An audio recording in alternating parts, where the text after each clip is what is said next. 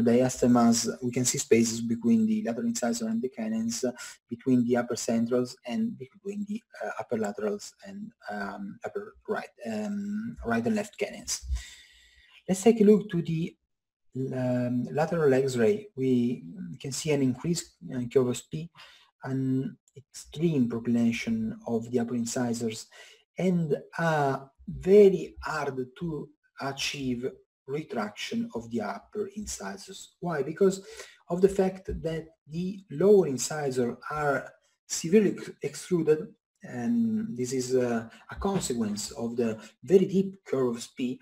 The upper incisors cannot retract because they would hit the lower incisors, and this would generate a severe trauma. So the first step in this case was to intrude the upper lower incisors. Let's do some considerations together about the lower intrusion need of the patients. We have we share the need to intrude the upper, to level the lower curve of P, because it's impossible to retract the upper incisors. But our question is if it's possible, whether it is possible or not to increase the vertical dimension of occlusion in this patient with a very strong muscular activity. We know from the literature that extrusion of posterior regions is for sure stable during the growth, but unfortunately it's unstable after the growing period. And we know from the literature that segmental arch technique allows us to intrude lower and upper incisors with no or insignificant posterior extrusion. And this is the reason why we decided in the Paulo's case to start by intruding the lower upper incisors. We know that to obtain a pure intrusion of the lower incisors is quite hard with continuous arch wire for two reasons: because the intrusion forces act buckle to the center of resistance of the lower incisors, and this creates a tendency for the incisors to flare. This is the first reason. The second reason is that working with continuous arch wire, it is very hard to create the exact very light amount of forces indicated for a pure incisor intrusions. This is the reason why we decided to use, in this case, the segmental arch technique in order to obtain a preliminary intrusion of the lower incisors. We started by intruding the lower incisor, and I would like to share with you some details of our appliance. We have passive sectional wires 19x25 bonded directly on the enamel of the lower incisors. This is a flow reason. The reason is connects a 19x25 stainless steel wire to the enamel of the teeth. And then we have a 17x25 TMA intrusion wire, which intrudes the lower incisor. Here we can share a detail of the ligature of the intrusion arch wire. Let's take a look also the posterior setup of the appliance. We have considered together the presence of the 19x25 stainless steel wire connecting all the incisor for the flow reason on the enamel of the lower incisor. Then we have a 17x25 TMA intrusion arch, which is connecting the anterior dental unit given by the block of the four incisors to the posterior teeth. The solid stiff 19x25 stainless steel wire makes the four center of resistance of the incisors become just one center of resistance of a group. So we now are discharging the intrusion forces on a block of teeth consisting in all the four incisors soundly connected together. The incisors are intruded, discharging the reaction forces on a posterior block of teeth created by using a 19x25 stainless steel wire first molar, then second premolar, and canine as well, connected together, and the 19/25 semi-steel is bonded with fluorescein to the enamel of the corresponding teeth. A 17/25 TMA intrusion arch, as we have seen together, tends to intrude, we can see here in the drawing, tends to intrude the incisor. And here we can observe just two dental units, an anterior block consisting in the lower incisors, and a posterior block in which posterior regions are rigidly connected together. This makes the center of resistance of the different teeth become just one, and the solder lingual arch connecting posterior left and right lower regions makes the two centers of resistance become just one. So we have a system with two teeth working. We have a center of resistance on the posterior unit and a center of resistance at the anterior unit. A 17/25 intrusion TMA wire intrudes the lower incisors. And here we can observe, drawn in yellow, a deactivated supraelastic intrusion arch wire and the system, the overall force system with just two dental units. And this is appliance, the segmental appliance that can seem quite strange if considered regarding the elasticity and the rigidity of the appliance is somehow something quite easy, because just two dental units are inserted in the appliance.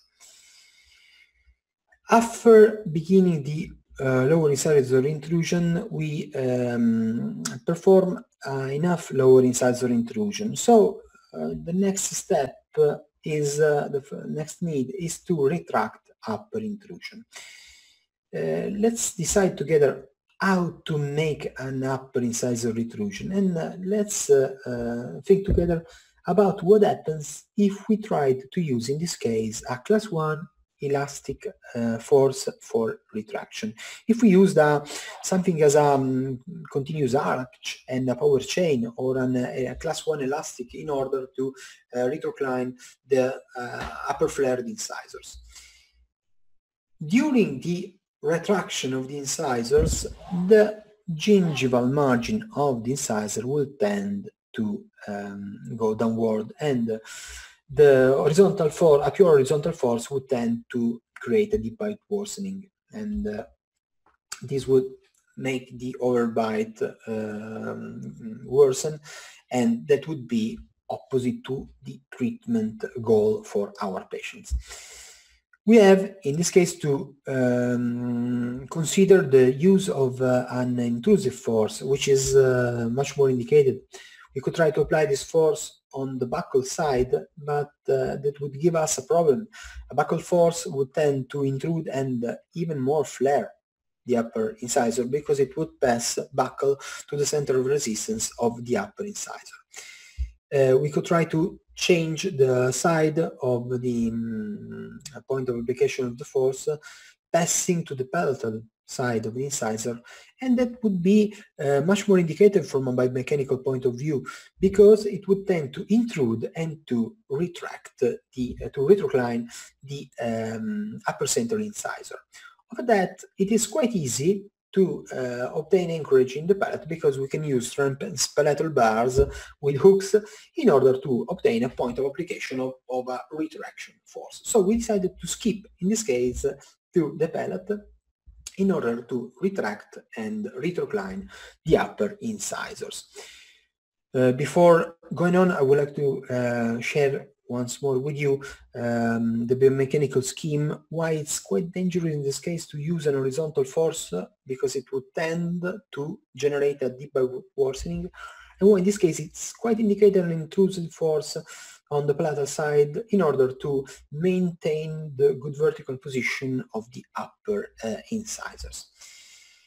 Let's go back to Paolo, and let's go back to his appliance. Here we have an anchorage device in the upper arch. We have stiffly connected together upper upper first molar, the left and on the right side, and the first premolar on the left and on the right side. The connection of the teeth is very stiff because we have 3 transpalatal bars, one connecting the molars and a cross welded bar connected the premolars with the molars on as a cross.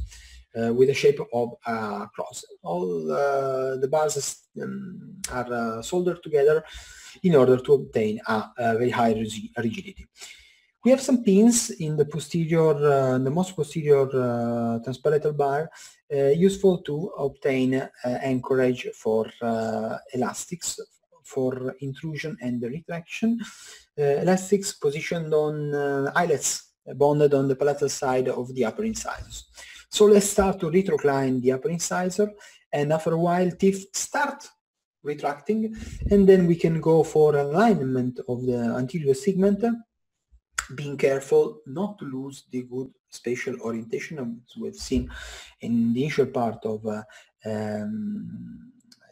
our meeting together. And we have the palatal anchorage that is retracting and intruding the upper incisors. Here we have a good incisor retraction, and so after the vast majority of the space closure, we can go for a continuous arch wire and going for finishing and detailing with minor aesthetical issues. Here we have final records with good overjet and overbite correction and good stable posterior occlusion maintenance. I would like to show you final OPT of the patient and final lateral cephalometrics with the good leveling of the lower curvus P and the correction of the flaring of the upper incisors. Now let's summarize some things together, and let's go to the final part of our meeting of today. The segmental arch technique is based on the strong distinction between active and reactive unit, meaning teeth to move and teeth not to be moved. It's based on the use of different sections and different materials of the wires. It is based on the different stiffnesses on the wires. A very important point of the segmental arch technique is the possibility to generate very light forces and to generate a system of forces ideal for specific movements, different specific movements. And now let's go back to the initial example we did when considering a continuous aligned arch wire. And let's do some consideration about the initial positions of the teeth. We may imagine that there are some teeth in a good initial position, such as the teeth colored in green. We have molars, we have some premolars, some canines, and 2 incisors in a good initial position. So a question could be, do we really need to move them?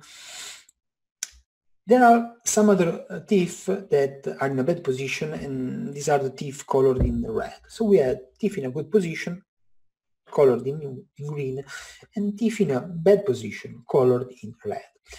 A question that we could ask ourselves if it is really necessary to move the teeth in a good initial position, or if it's indicated to move only the teeth in a bad position.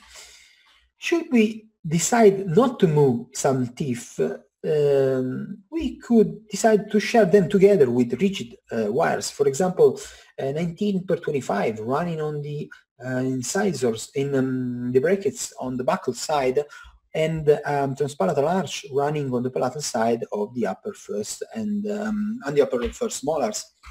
This could create a solidarization, a very rigid unit of the posterior teeth in a bad position. Here in the frontal region we have an incisor that we are supposed to be in a good position, and we might decide not to bond it. So we could even remove the brace on the bracket on this tooth. We could even remove because it's in a good position and we don't need to move it at all. And now let's go back to the example we did at the beginning of the treatment when we considered the palatal displacement of an upper second premolar, which is displaced in a crossbite position in the palate. If we decided to have a selective movement of the premolar in a buccal way, we could consider the choice of the segmental arch technique.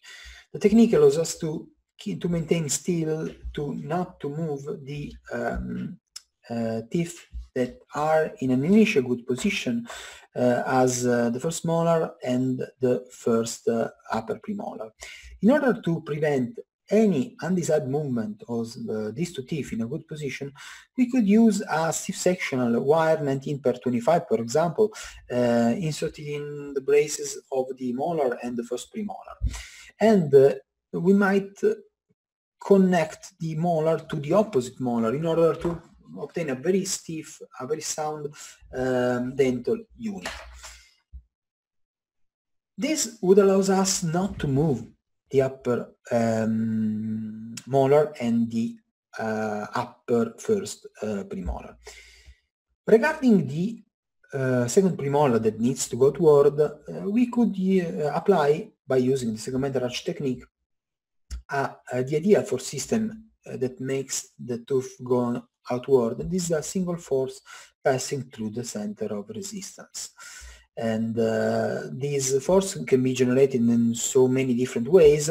One could be, for example, a cantilever, as we have seen in some clinical cases before, a piece of wire bent in order to generate, once it has been ligated to the upper second premolar, a single force pushing the premolar outward. I would like to show you one last case and to summarize all we have shared together. Let me introduce you to Mohamed. He's another patient born in Egypt and now living in Italy. It's a patient that, who lives in Turin, but he was born in Egypt. He's a very nice boy, and he came to me complaining for his big diastema between his upper incisor. This is a very evident aesthetical issue. Mohamed has a good posterior occlusion, has only sacral S, and he has a limited possibility of expense, so he cannot afford very major treatments, and he has an altered Bolton index. And considering the altered Bolton index, we know that we need to correct in a stable way the anterior occlusion. We need to enlarge upper incisor of 3.5 millimeters. And we decided with the restorative dentistry to close the diastema between upper central incisors and to create a space mesial to the upper right and left lateral incisors in order to obtain the space to add some materials, to add some composite, enlarging the upper lateral incisors. We decide to close the diastema in the easiest way possible for two reasons: because patient has an excellent posterior occlusion that we don't want to change, and the patient asks us quite easy way to correct this problem. So we go to the biomechanics and we decided to create a very easy, a very basic appliance designed by the biomechanics principles. Let's think together about where are the forces needed to close in a bodily way the diastema, the gap between the upper central incisors. We know from the biomechanics that the force required passes through the center of resistance in a frontal way. But we also know from biomechanics that this is that is valid from a frontal point of view. But from a coronal, from an occlusal point of view, it is not possible to apply the force passing through the center of resistance, because the forces cannot be applied inside the tooth itself. So we have two options: to apply them on the buccal side, but this would give us a problem, because the teeth would tend to rotate, to mesorotate reciprocally while closing the diastema. Or we have a second option, so no way to apply the forces from a buccal point of view.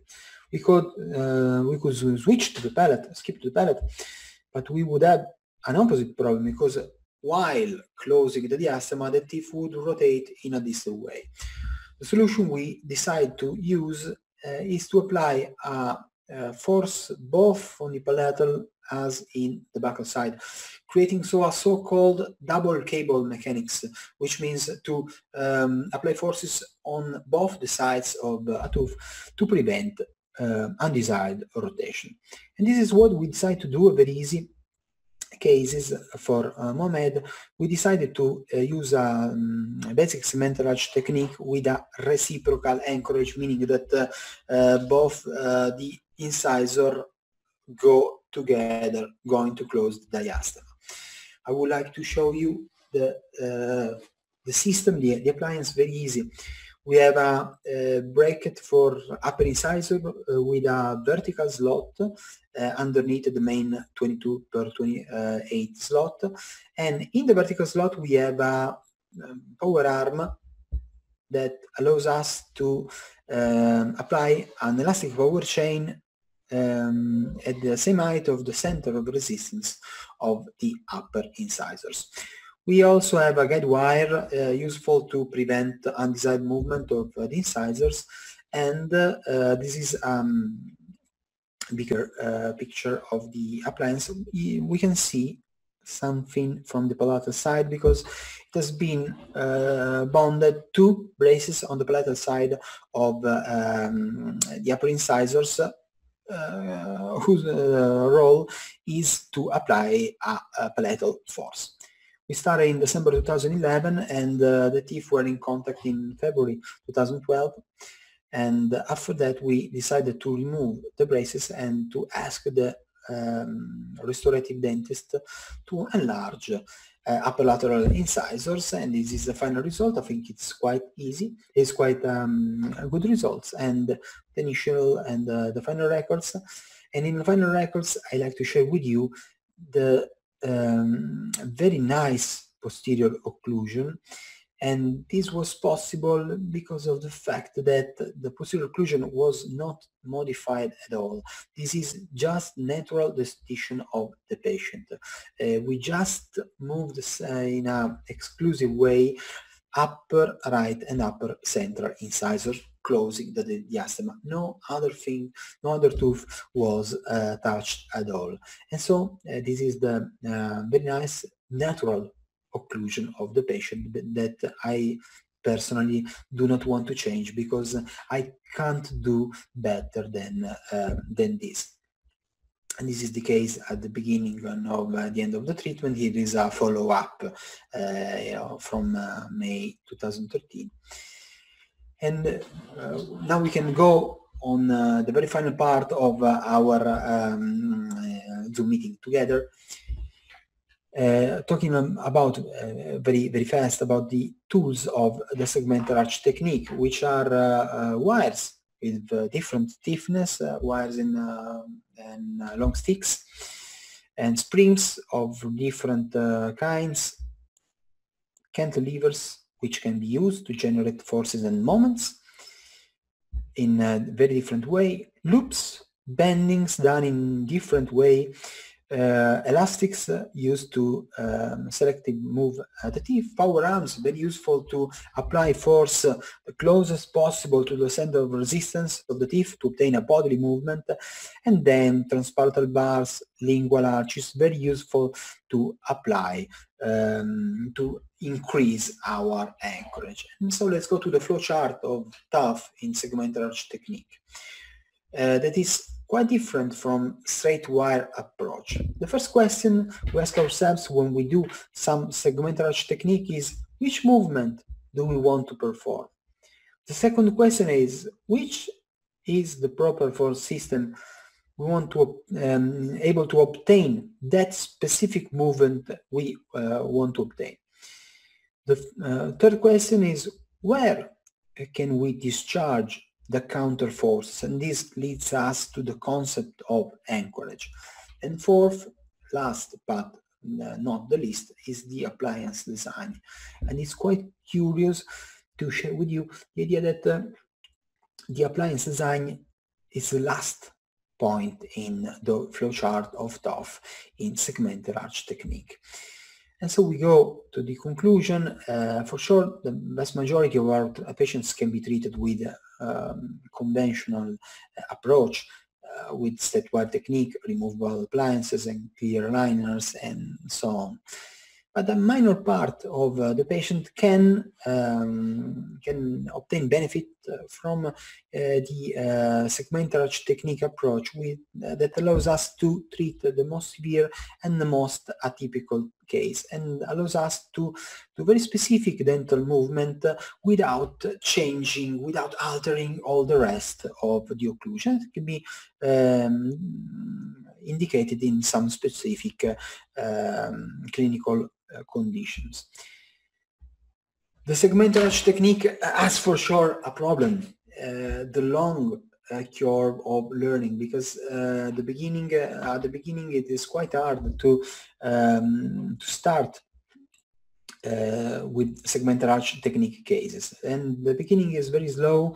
It is necessary to refresh, to brush up, to sometimes study some biomechanics, some basic biomechanics, but then there is a steep acceleration, results arrive in a very, very fast way, and then we go to a proficiency and then a plateau, and at that point we are able to do segmental arch technique cases. But the risk is to stop ourselves at the initial part of the slope when we see that we obtain results in a relatively slow manner, because studying biomechanics can be quite difficult. But if we do not surrender and we hold on, we can go to the steeper acceleration and we can learn biomechanics. Should you need to study some biomechanics, I would like to invite you to consider the Italian Society of Orthodontics and Segmental Arch Technique, which is called SIBOS.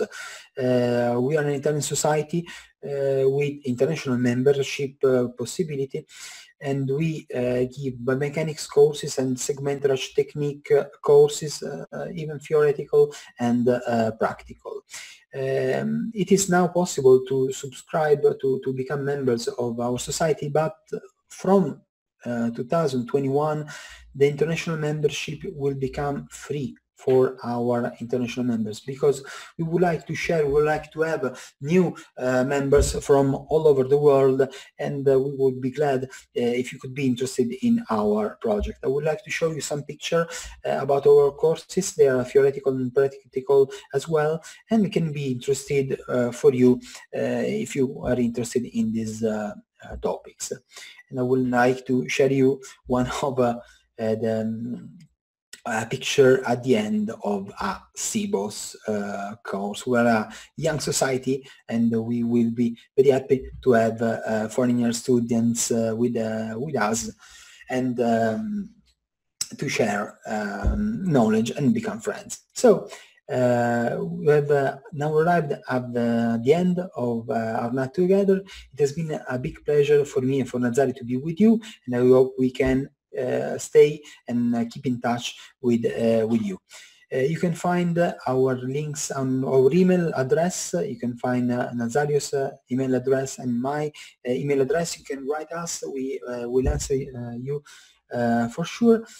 Should you want to contact us, you can also find us on Facebook, Nazario Rinaldi on Francesco Fava, and we've received so many friendship requests from Egypt. This gave us so much pleasure because it is so nice to have new friendship from all over the world. So should you want to keep in touch with us, do not hesitate. Let's link together on the social network. It's a big pleasure to be here and a big honor for me to be here with you. And I think now we can go for final questions. Thank you, Dr. Francesco. Thank you. Thank you for your fruitful and informative lecture. Just a minute to start my video. I have, do you listen to me? Do you listen to my voice? Perfectly. Okay. I have a lot of questions, but I'm trying to select a group of them. The first question was from Dr. Sigalian Uztak. He asked, do we need lingual arch when doing intrusion to lower incisor with TMA? Thank you for the question. Yeah. I try to use the whiteboard, share screen, whiteboard. Yes, it is most of the time indicated because the reaction forces of the intrusion are extrusive forces. I try to do my best with a very basic drawing. Yeah. I'm not Picasso. You are? I'm not a very good... Yeah. My son is 6 years old and is much better than me in drawings, but now he's sleeping straight. I can't call him straight.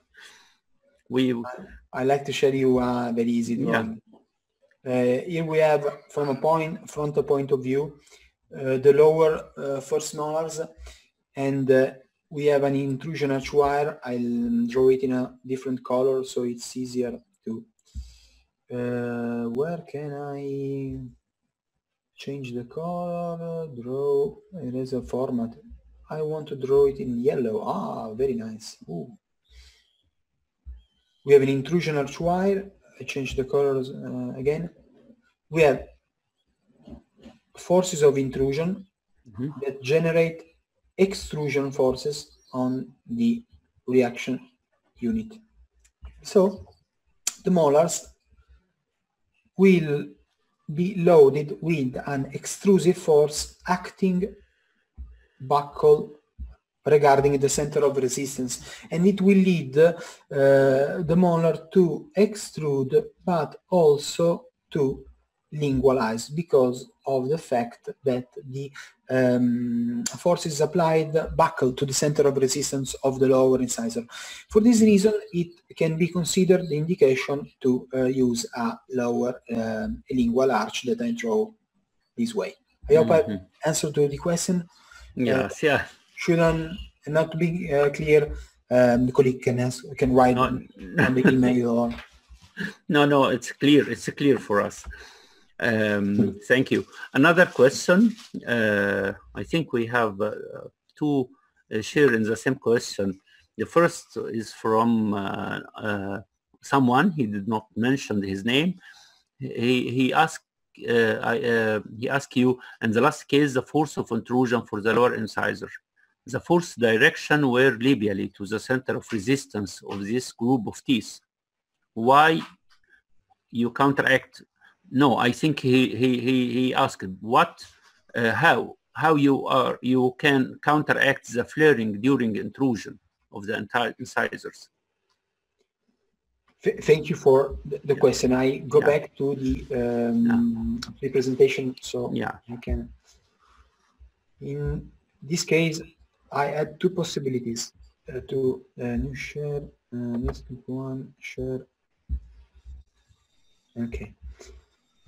In this case, I had to decide where to bond the incisor unit, and I decided to go buccal to the lower segment because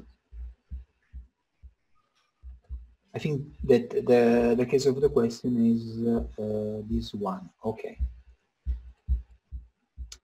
I decided to bend here, to ligate here the intrusion arch, because the other option that I had in order to prevent any flaring of the lower incisors was to extend the segment distal, to the lateral incisors and use not a single intrusion arch but two cantilevers for the intrusion.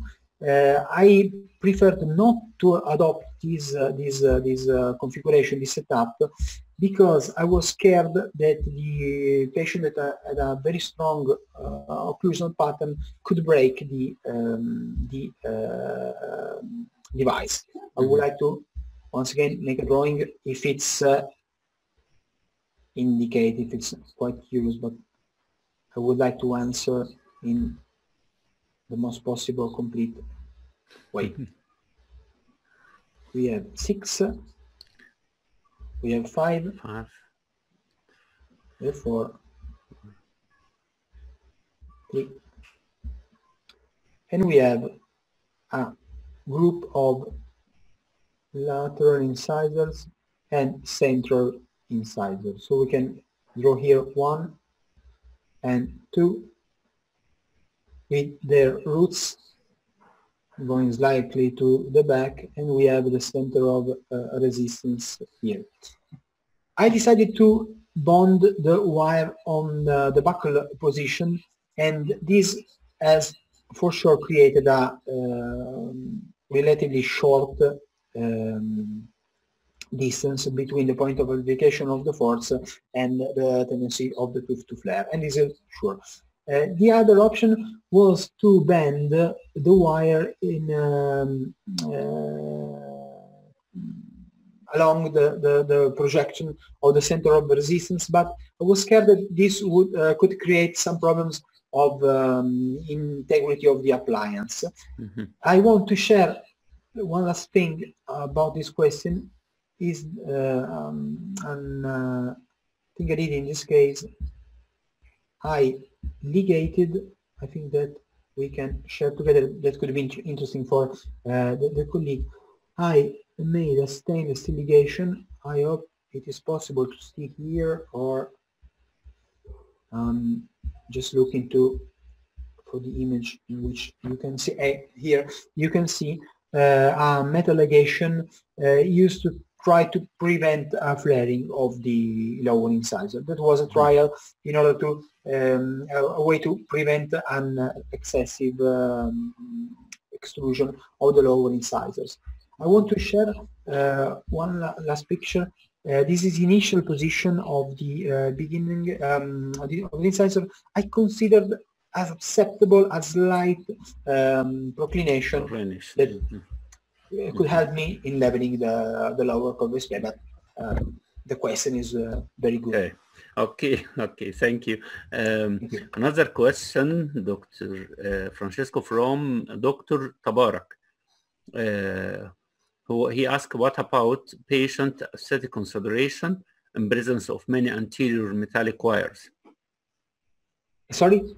What about patient aesthetic consideration in presence of many anterior metallic wires? In which case?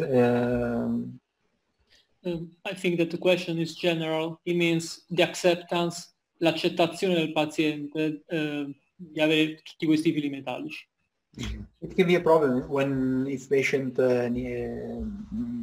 requires no braces at all.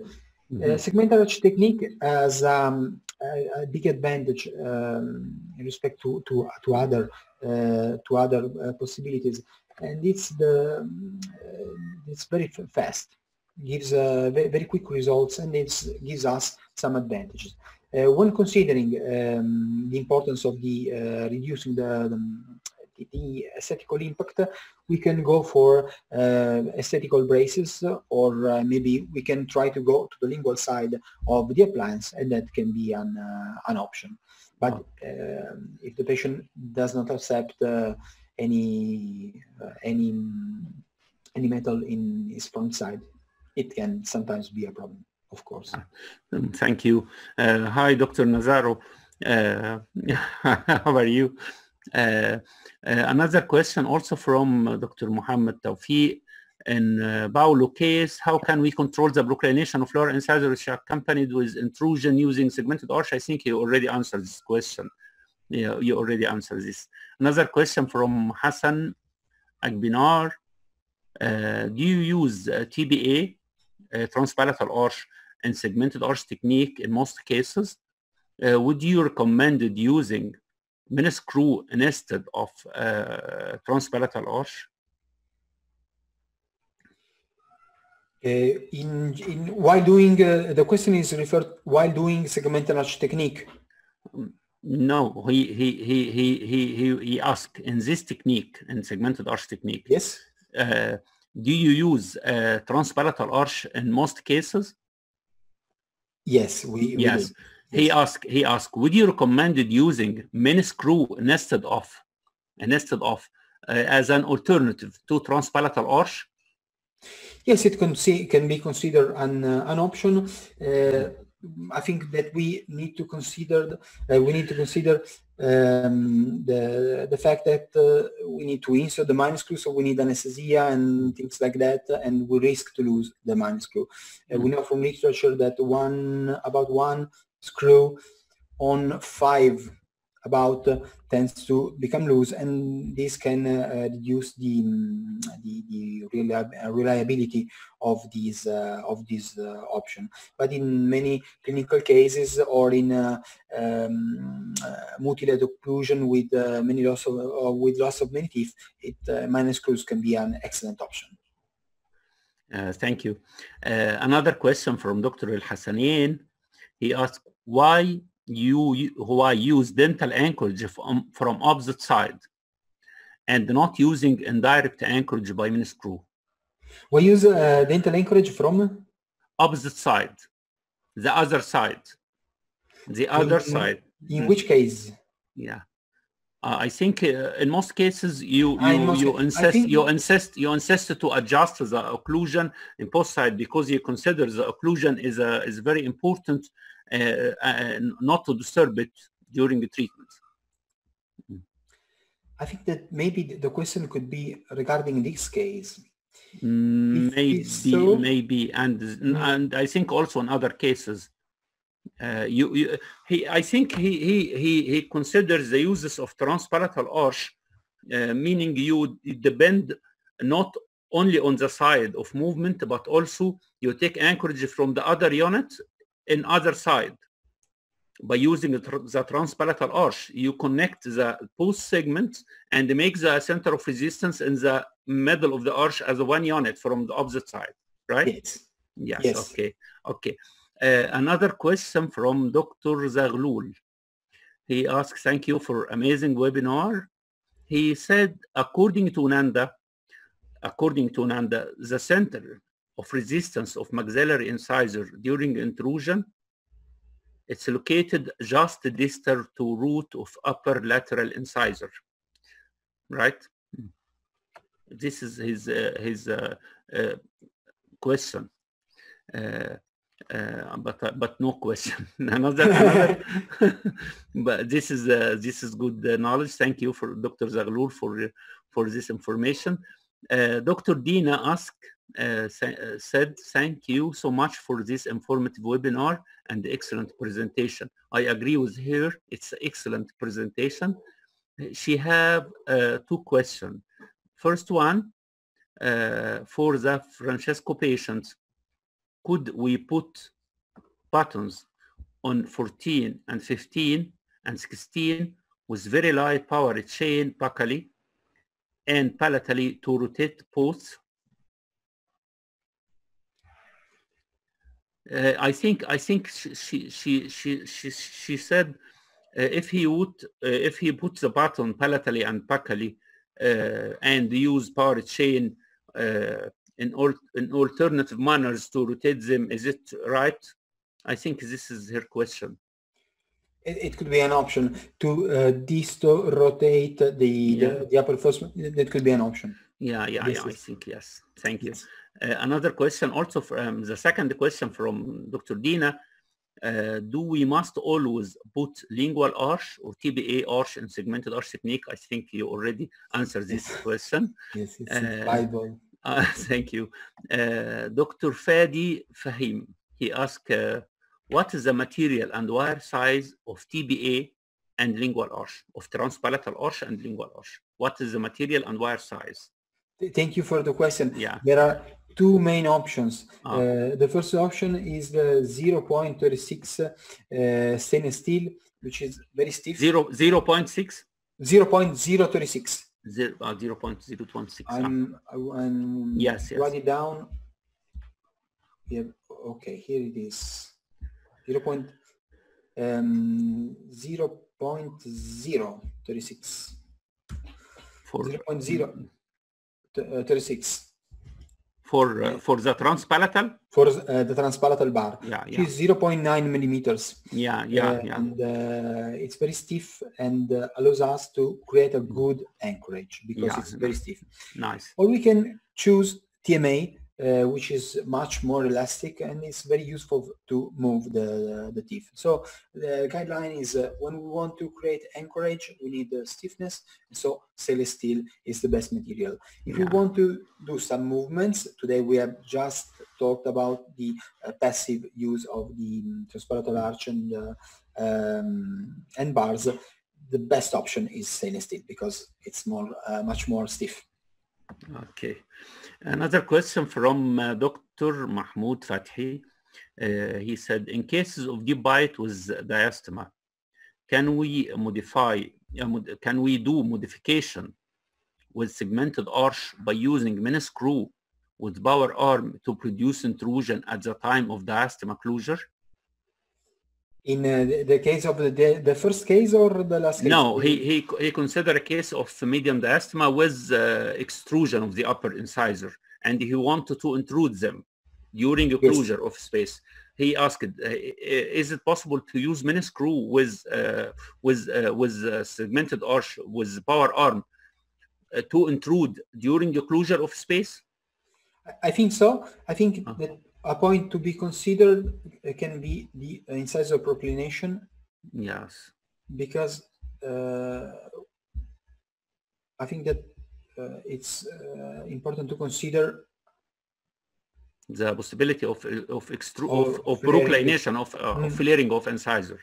Yes. Due to the mini screw is buckled to the center of resistance. So there is the possibility that the force acts buckled to the center of resistance, and the incisor could go procline, could flare. Yes. Thank you. Another question from Dr. Dario Ribek. How to upright lower molar without extrusion, with intrusion only? This is a different topic from this topic, and we could discuss about lines of action of forces and TATs, and or even statically indetermined appliances such as alpha beta systems, but could be another topic than today. But a good way to maintain vertical position of the molar while doing while performing an uprighting can be using the mini screw very low in order to prevent the extrusion of the molar. I would like to make a drawing. Very high position of the button, very low position of the screw. So force is intrusive and acts far from the center of resistance. So while the tooth uprights, it tends to intrude. Or another option is loops with vertical control of the position of the tooth. Thank you. Thank you. Another question from Dr. Brow Shabbook asks, can we use a continuous arch with intrusive arch wire on the lower?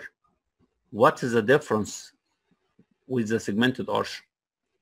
Is it clear, my question? The question yes. is clear? Yeah. A counterposition between a continuous arch wire and segmented arch technique. Yes, yes. Continuous arch wire tends to level the curvus P by intruding and flaring the incisors. We have the incisor region.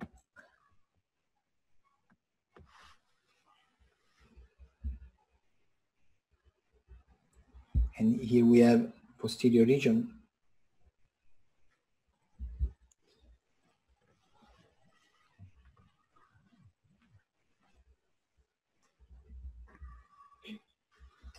We have an intrusive forces of the posterior regions and incisor regions, and extrusion of the intermediate premolar and canine region. Mm-hmm.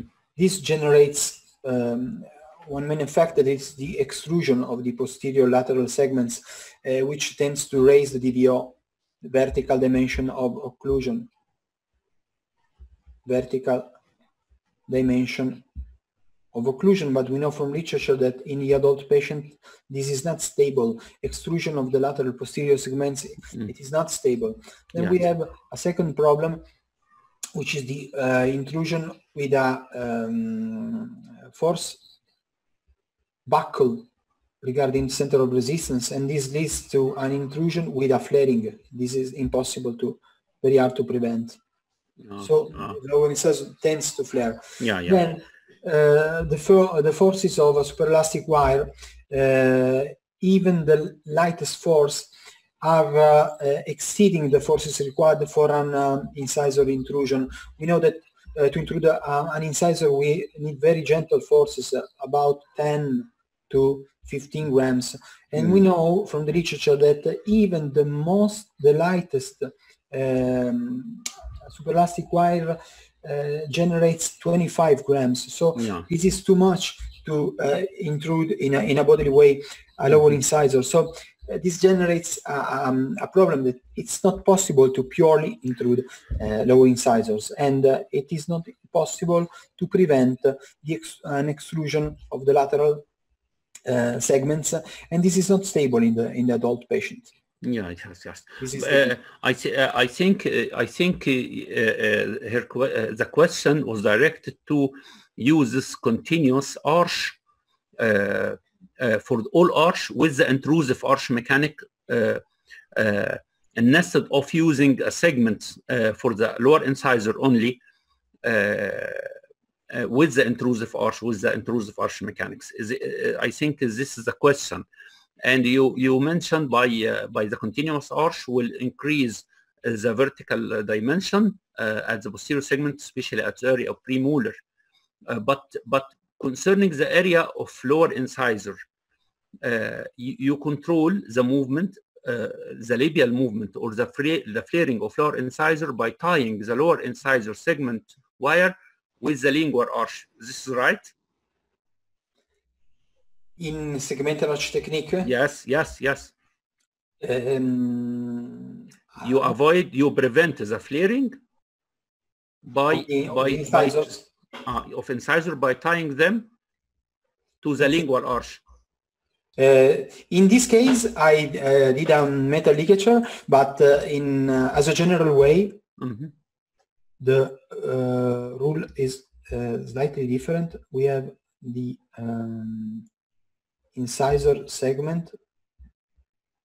Let's draw a central incisor,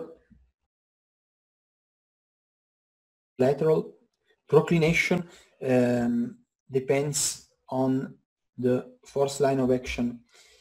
If the force, as in this case that we share together, passes buccal to the center of resistance, we will intrude and will determine a proclination. If the force passes through, exactly through the center of resistance, we will intrude without reclination. And should we go distal to the center of resistance, we could even intrude with retroclination. This is more difficult from a technical point of view, but in segmental arch technique, the effect depends on the points of the line of action of the force regarding the center of resistance of the lower incisor. Yes, yes. In that specific case, I was scared I could flare too much the incisors, so I decided to make the delegation. But the concept, the idea is the point of the line of the force in respect to the center of resistance. Right. Thank you. Another question. Thank you for your interpretation. Another question from Dr. Burko Bavoso. Sorry for difficulties in the name because it's an Italian name. I have a lot of friends from Italy, but I can said her name without difficulty. Very strange. I have one is Massimo. Massimo is one of my friend from Rome. But Massimo is the easiest name for me. Dr.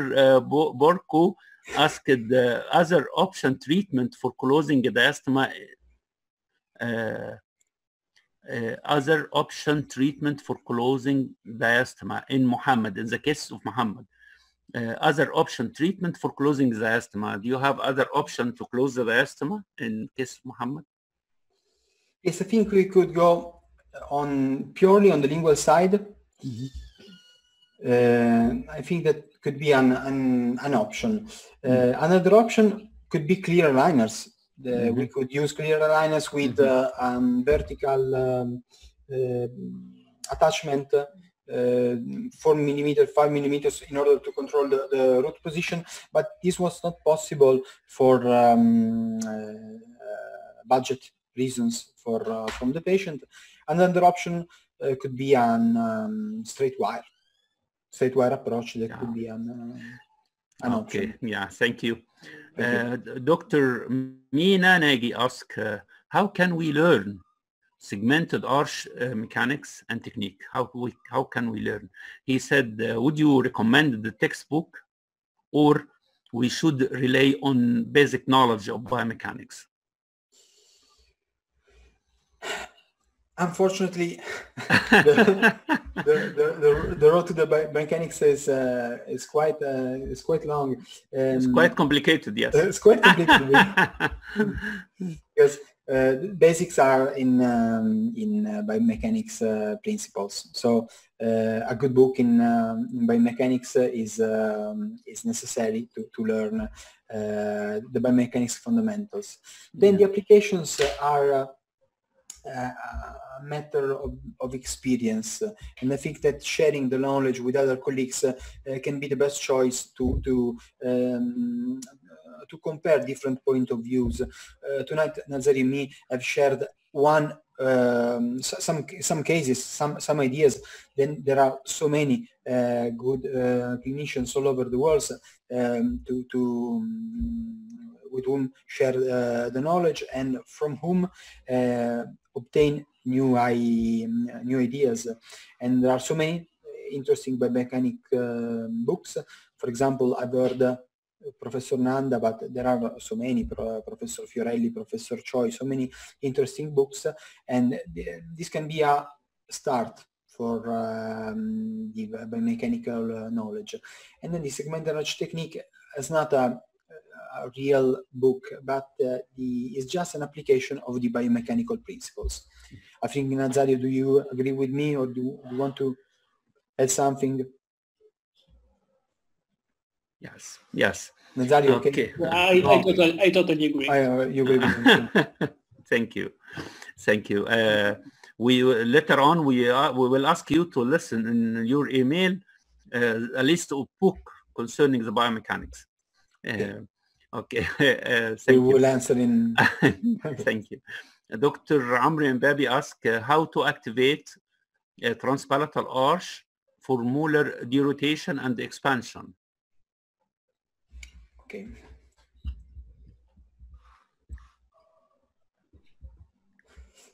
For both molar activation and for molar derotation and activation.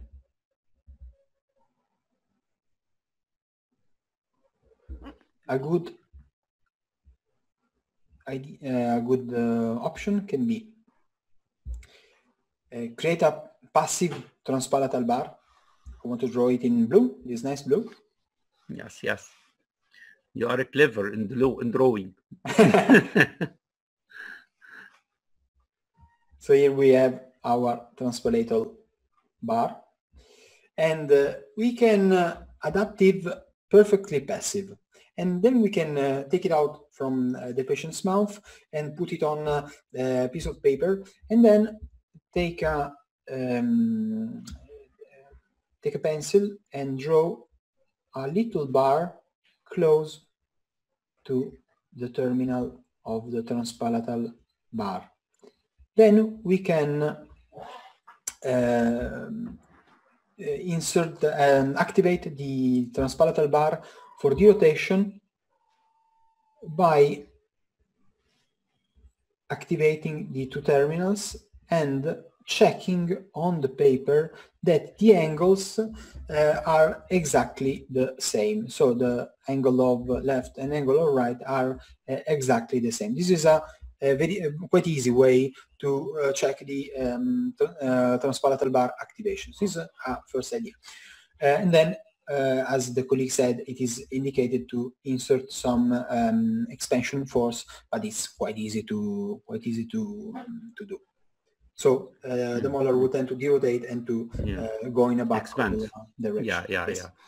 Okay, thank you. Another question from Dr. Ezu.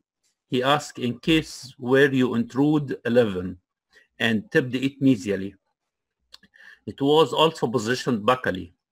With your technique, how could you move it palatally too? How you could? Thank you for your question. The colleague is extremely skilled because he focused the point not that easy to see. Thank you for your question because it allows us to go in a deeper consideration in this case, to go into deep. In this particular case, the tooth was quite proclined, and we were able to reach from a lateral point of view the center of resistance because the cantilever had a inward bending, and it's not easy to see from this perspective, but I want to help myself with a drawing. I have a picture somewhere in my computer, but I don't want to steal all of your time. I want to draw this fantastic pink tooth with the center of resistance. In this particular case, we have a gap between diastema between the incisors, and this allowed us to bend the wire so to obtain a position of the wire passing through the center of resistance. And this allowed us not to procline the tooth, to intrude it without flaring even more. Should we retract the tooth? An option could be, for example, using a second cantilever starting from the cannon, retracting the incisor. That could be an option, or we could go from the lingual side because if we intrude it from the palatal side, we would have an intrusion with retroclination.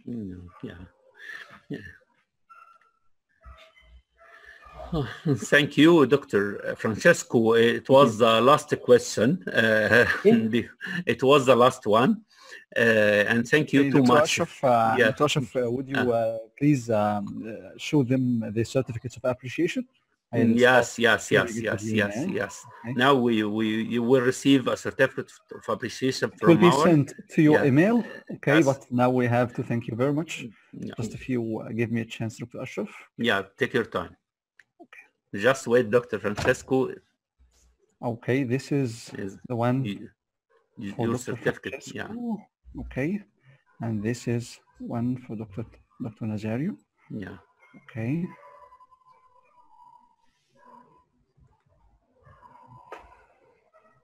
Yeah. Okay, Dr. Francesco, you will receive this for your email. Thank you very much. Yeah. Thank you. Okay, Dr. Nazario. Thank you so much. I'm very grateful. Yeah. Okay, Thank you, Dr. the finishing words is for you, Dr. Ashraf. Thank you. Yeah, thank you, Doctor. Thank you. Thank you, Dr. Francesco, and thank you, Dr. Nazario. Thank you too much. It's really, it was an amazing lecture, and it was very informative for me and for all participants. And I hope to meet again, inshallah, in a lot of webinars, in different meetings. And we hope, inshallah, to visit our university, to visit Egypt, and also we will visit you in Italy, inshallah. Thank you too much for all of you and for all participants. And now everyone, if you have a last call from Dr. Francesco before leaving this webinar. Thank you. It has been a big pleasure and a big honor for me. Yeah, thank you. And hope to see you soon. Inshallah. Thank you. Yeah, Inshallah. thank you. Inshallah. Thank you too much. Thank you. Really, I would like to thank you. And it's honor to listen